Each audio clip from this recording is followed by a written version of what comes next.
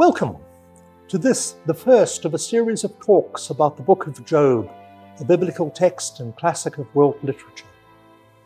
In this time of pandemic, many questions arise about the problem of suffering.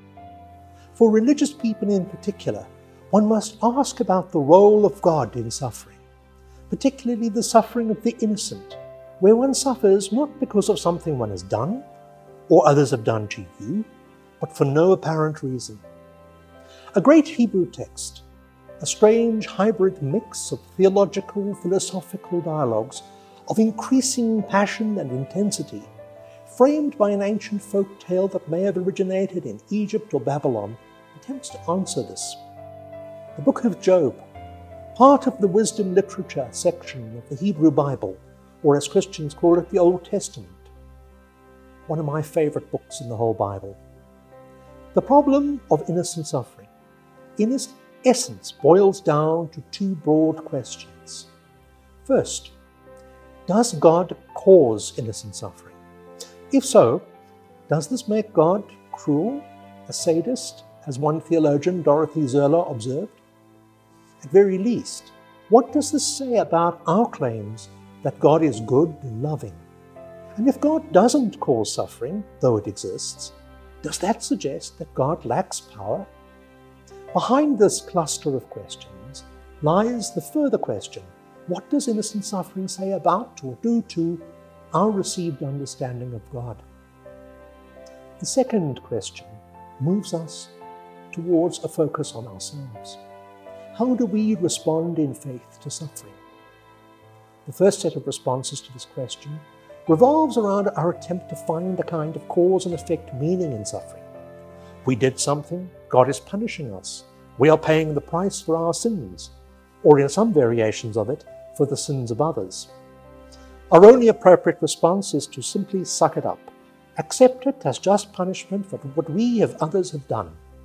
This is a common religious response, rooted in an assumption that everything has cause and effect, that God has fixed rules that must be followed, and that God can ultimately be mean. A second option is to see this as proof that God does not exist.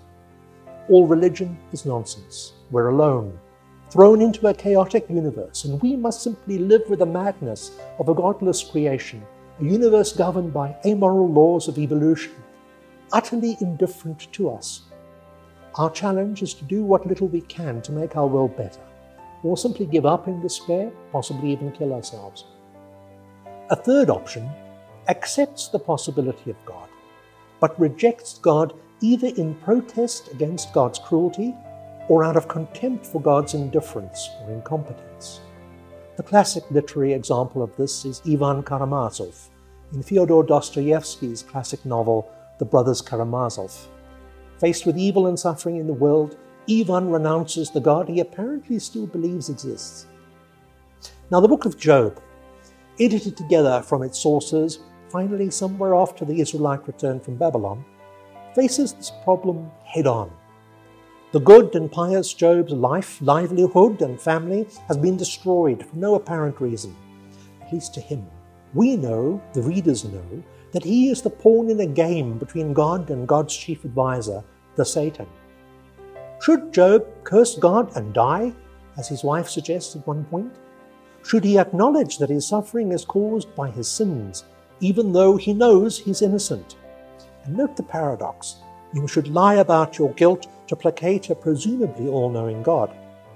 Or should Job take another track, demand that God answer his question, the question of all persons going through arbitrary and meaningless suffering, the question, why?